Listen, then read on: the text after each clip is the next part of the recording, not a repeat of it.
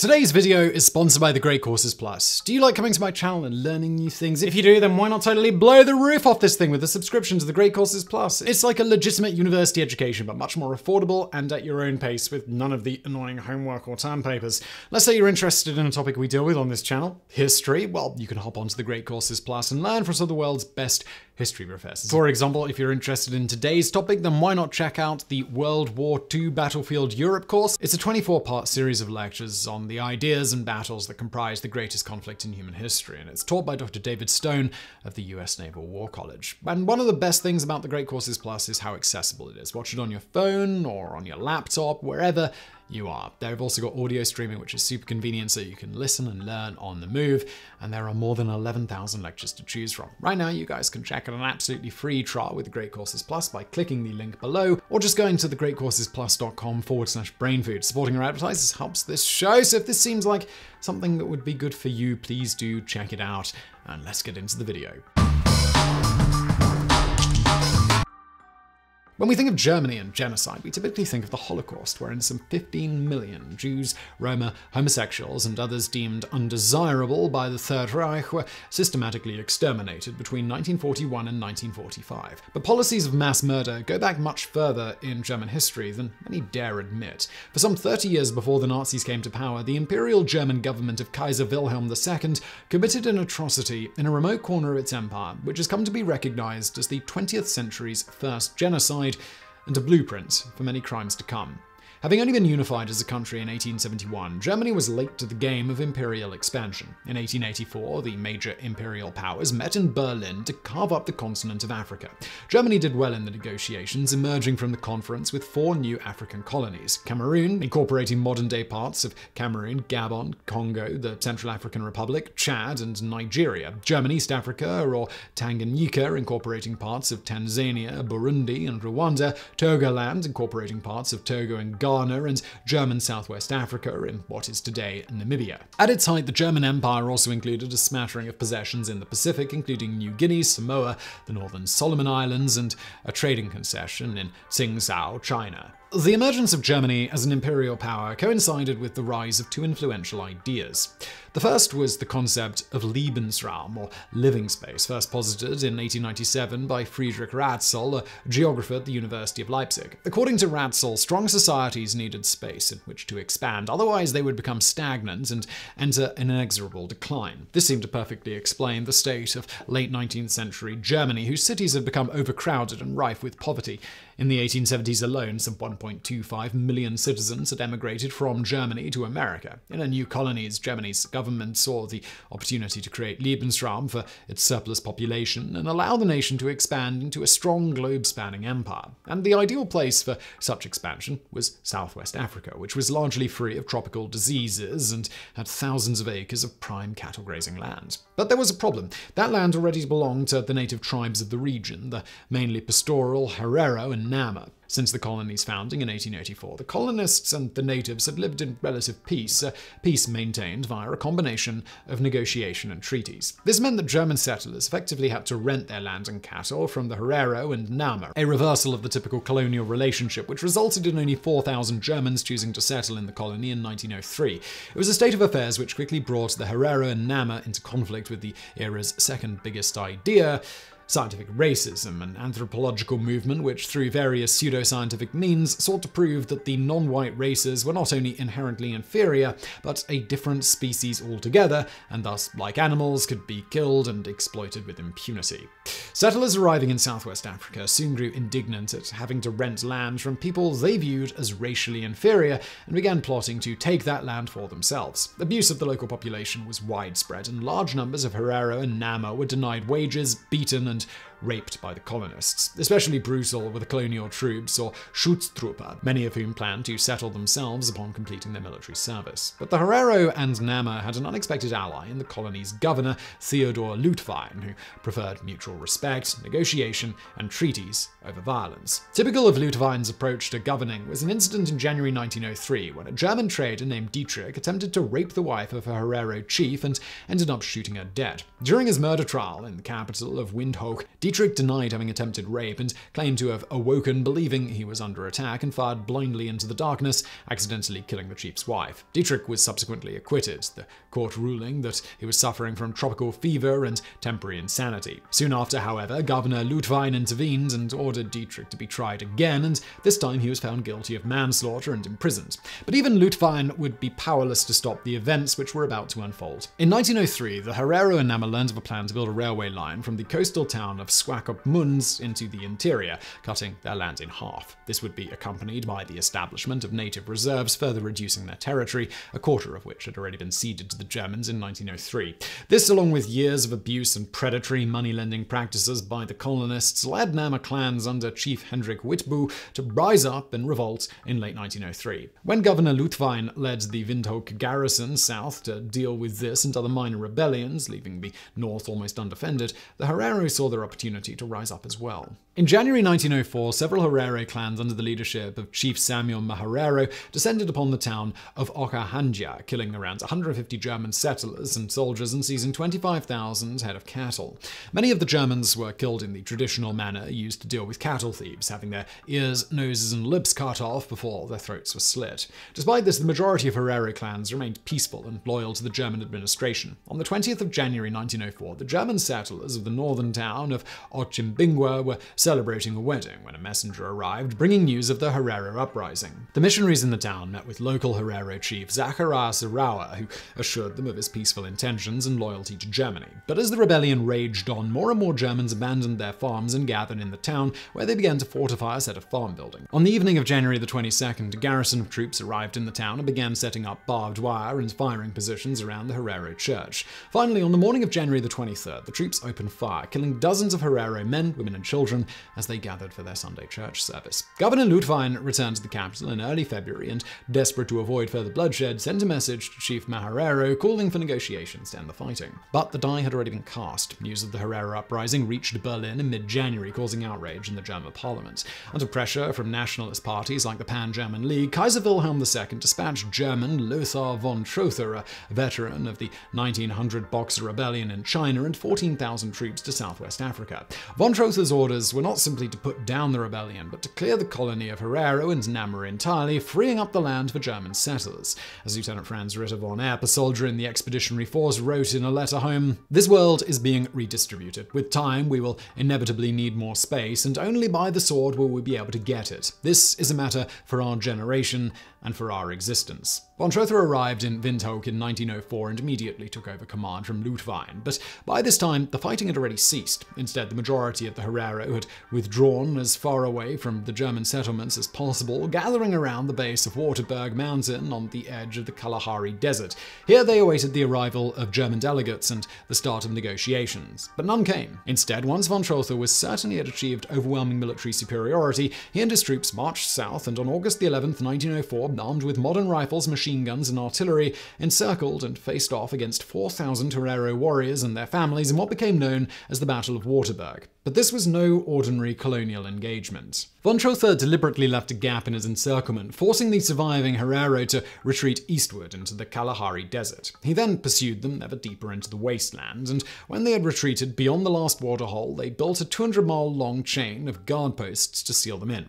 On October 2nd, von Trotha issued a declaration to the Herero people, the infamous Extermination Order. It was among the first official statements in history outlining a policy of deliberate genocide. I, the great general of the German troops, send this letter to the Herero people. The Herero are no longer German subjects. They have murdered and stolen. They have cut off the ears, noses, and other body parts of wounded soldiers. Now, out of captain, will receive 1,000 mark. Those who deliver Samuel will receive 5,000 mark. The Herero people must, however, leave the land. If the populace does not do this, I will force them with the Groot Rohr cannon. Within the German borders, every Herero, with or without a gun, with or without cattle, will be shot. I will no longer accept women and children. I will drive them back to their people, or I will let them be shot at. These are my words to the Herero people. The great general of the mighty German Kaiser. The trapped Herero attempted to cross the Kalahari Desert and reach the safety of British Behuna lands, but quickly began to die by the hundreds of hunger, dehydration, and disease. Fewer than 1,000 reached their destination. Meanwhile, back in Berlin, the Kaiser found he had misjudged the mood of the German people. News of the massacre at the Battle of Waterberg had caused a major scandal in the German press and government, with left-wing politicians like August Bebel decrying German policy in Southwest Africa as not only barbaric but bestial. Under pressure from Parliament and Chancellor Bernhard von Bülow, who described von Trotha's actions as contrary to Christian and humanitarian principle, economically devastating and damaging to Germany's international reputation, on December 9, 1904, Wilhelm rescinded the extermination order and ordered von Trotha to accept the Herero's surrender. But the horror was not over for the Herero and Nama. In fact, the worst was yet to come. Von Trotha's troops rounded up the some 13,000 remaining Herero, many of whom were near starvation, and told them they had been pardoned by the Kaiser and would be allowed to return to their land. It was a lie. Instead, they were herded into some of the first examples of that peculiar 20th century construction, the concentration camp. The Germans did not invent the concentration camp. Similar structures have been used by the Spanish in Cuba and the British in South Africa during the Second Boer War, but the function of those camps had been to imprison and isolate guerrillas and freedom fighters, cutting them off from their support networks in the civilian population. The camps in Southwest Africa were closer in function to the more infamous descendants under the Third Reich, serving as vast reservoirs of expendable slave labor. Some 4,000 Herero were held in the colony's first concentration camp in Windhoek and used to construct the rapidly expanding city's infrastructure. A further 3,000 were held at a camp in the coastal town of Swakopmund, where they were mainly employed in the loading and unloading of ships in the harbour. Soon the German government began renting out slaves to private companies for 10 marks a month, with certain firms like Wurman Shipping Line even running their own private labour camps. This policy was endorsed by Governor Ludwig, who, despite condemning von Trotha's military actions, viewed the Herero and Nama's value in largely economic terms. I do not concur with those fanatics who want to see the Herero destroyed altogether. I would consider such a move a grave mistake from an economic point of view. We need the Herero as cattle breeders, and especially as labourers. The conditions in the camps were atrocious, with minimal shelter or sanitary facilities. Hunger, disease, physical abuse, and rape were widespread. Many Herero, used to the hotter northern climate, were unable to cope with the bitterly cold South Atlantic winds in coastal towns like Swakopmund, and hundreds died of exposure. Conditions on work sites were often even worse. In January 1906, the Lens Railway Company was issued 2,014 Herero slave labourers. After only 6 months, 1,350 had died. Indeed, it is estimated that during the construction of the Luda-Titsaus railway line, the very railway which sparked the Nama uprising in 1903, one worker died for every sleeper on the track. Death was so common that thousands of death certificates were issued with the cause of death pre-printed as exhaustion following privation. But by far the worst of the camps was built on Shark Island, just outside the port city of Luderitz. While its inmates were used as slave labor, as at other camps, the real purpose of the camp was the extermination of the Nama people. The prisoners were given almost no food, water, or shelter, and they inevitably died of hunger, exposure, and disease. Their bodies then were simply pushed into the ocean. Of the 1,732 survivors of the Nama uprising sent to the island in September 1906, 1,032 were dead within 7 months. In total, some 3,000 Nama would perish in Luderitz between 1906 and 1909. Today, Shark Island is widely considered to be the first purpose-built death camp, setting the template for the likes of Auschwitz and Treblinka. The camp was also the site of medical experiments carried out by Dr. Eugen Fischer, a prominent anthropologist and eugenicist from the Kaiser Wilhelm Institute, who, starting in 1906, collected the severed heads of 778 Shark Island inmates and shipped them back to Berlin, where they were used to advance theories of African racial inferiority. The concentration camp system in German Southwest Africa was finally shut down in 1908, with the surviving Herero and Nama being sold off to farmers as slave labourers. The death toll was staggering. In 1904, there had been an estimated 80,000 Herero and 20,000 Nama living in the colony. By 1908, some 60,000 Herero and 10,000 Nama had been exterminated, 3/4 and half of the population respectively. The genocide and the ideas which inspired it would lay the groundwork for future atrocities, with many of its architects and accomplices playing key roles in the Nazi policy of racially motivated mass murder. For instance, the first governor of Southwest Africa, Heinrich Goering, was the father of Hermann Goering, Hitler's right-hand man and head of the German Luftwaffe. Franz Ritter von Epp, a lieutenant in General von Trotha's expeditionary force, would later become a general in the Freikorps, the right-wing paramilitary organization that eventually spawned the Nazi SA, or stormtroopers, and would serve as a mentor to both SA leader Ernst Röhm and a young Adolf Hitler. Hitler himself was greatly influenced by Friedrich Ratzel's theory of Lebensraum and the racial theories of Dr. Eugen Fischer, both of which would form cornerstones of Nazi ideology. Fischer's work would also be carried to its horrific conclusion by one of his protégés, Dr. Josef Mengele, Auschwitz's infamous Angel of Death. Yet, despite the unspeakable horror and suffering it inflicted, the 20th century's first genocide remains all but forgotten today. Most of the records of the German administration of Southwest Africa were destroyed in an air raid during World War II. And in the aftermath of that conflict, many in the German government attempted to paint genocide as an aberration in German history unique to the Nazi regime. But this historical amnesia also extended to the former colony itself. In 1915, German Southwest Africa was invaded by the Union of South Africa, acting on behalf of the British Empire. South Africa administered the territory until 1990, when, following a 24-year civil war, the colony declared its independence as the Republic of Namibia. In the process, the memory of the Herero and Nama genocide appeared to fade from public consciousness, and today there's little to indicate that the atrocity even occurred. No memorials or plaques mark the sites of massacres or concentration camps. A giant Herero and Nama mass grave on the outskirts of Swakopmund is today used as an ATV park, while Shark Island, site of the world's first death camp, serves as a municipal campsite. Indeed, the only memorials to the events of 1904 to 1909 are those to the fallen colonial troops set up by the German imperial government, including the controversial Reiter Denkmal equestrian statue in Windhoek. But some progress has been made towards remembrance and reconciliation. In 1985, the United Nations Whitaker Report officially classified the Herero and Nama massacre as a genocide, while in 2001, the descendants of Herero and Nama, killed and enslaved by the German colonial authorities, launched a $4 billion lawsuit against the German government and several German firms who benefited from the genocide, including Deutsche Bank. While the German courts rejected the suit, arguing that international rules governing the treatment of civilians in wartime did not exist at the time, in 2004, Heidemarie Wiekskets-Zuul, Germany's development aid minister, traveled to Namibia and issued a formal apology on behalf of the German government, stating, "Today I want to acknowledge the violence inflicted by the German colonist powers on your ancestors, particularly the Herero and Nama.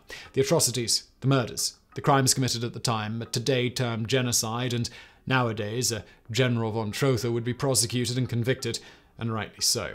And so, in the words of the Lord's Prayer that we share, I ask you to forgive us our trespasses and our guilt." Starting in October 2011, 34 of the estimated 300 Herero and Nama skulls stored in museums and universities in Germany were repatriated to Namibia for burial, while in 2013, the Reiter Denkmal statue in Windhoek was finally removed from public display. But these are only minor victories for the Herero and Nama, for while the German government promised to continue providing $14 million per year in economic aid to Namibia, it has ruled out the possibility of reparations for descendants of the murdered and the enslaved. Furthermore, the government has only recognized the military actions of General von Trotha as genocide, refusing to acknowledge the use of concentration camps from 1904 to 1908. Nor does the German apology address the fact that the vast majority of traditional Herero and Nama land seized in 1905 remains in the hands of some 4,000 white farmers. For Namibia, the road to reconciliation with its brutal colonial past will likely continue to be a long and difficult one. And now for an extra fact. If the name Tsingtao, the German imperial concession in China, sounds familiar, it may be because you've at one point enjoyed a Chinese beer of the same name. The Tsingtao Brewery was founded in 1903 by the Anglo-German Brewery Company Limited, who operated it until 1916. In that year, the Japanese, who during the First World War fought on the side of the Allies, captured Tsingtao along with the rest of Imperial Germany's Pacific colonies, forcing AGBC to sell the brewery to the Dai Nippon Brewery, today known as the Sapporo Brewery. The Japanese operated the brewery for nearly 30 years until 1945, when, following the defeat of Japanese forces in the Second World War, the company passed into the hands of the Chinese Zhou family. Following the Revolution of 1949, the brewery changed hands once again, being nationalized by the Communist Party of China and run as a state enterprise for 40 years before finally being privatized in 1990. And that is why the Chinese brewery produces a German-style lager. So I'm not going to ask if you enjoyed that video, but I do hope you found it informative and interesting. If you did, please do click that like button below. Don't forget to subscribe, and thank you for watching.